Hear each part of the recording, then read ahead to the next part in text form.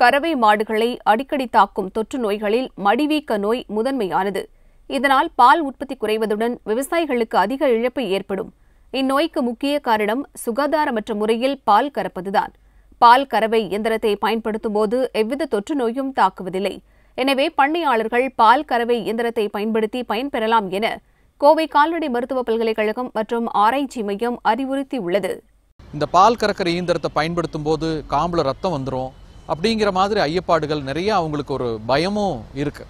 பொதுவாக இந்த பால் கறவை இயந்திரத்தை பயன்படுத்துறது சம்பந்தமான விழிப்புணர்வு கரைமாட்டு பண்ணையாளர்களுக்கு அவசியமாக வேணும். ஒரு சிறந்த பால் கறவை இயந்திரம் அப்படின்னு எடுத்துக்கிட்டிங்கன்னா அதில் அந்த 4 காம்பிலிருந்து பாலை கறக்கிறது, வெற்றிடத்தின் மூலமாக பாலை கறக்கிறதுக்கான அமைப்பு இருக்கும்.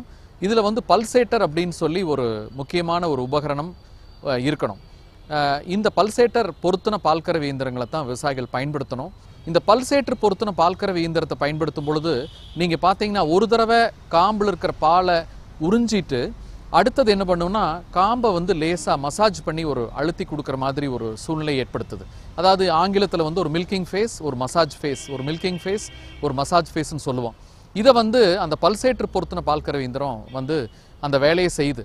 அதனால் பார்த்தீங்கன்னா உங்களுக்கு ஒரு தடவை வெற்றிடத்தின் மூலமாக பாலை உறிஞ்சினா கூட அடுத்த தடவை காம்பை மசாஜ் பண்ணி கொடுக்கும்போது ரத்த ஓட்டம் சீராகுது.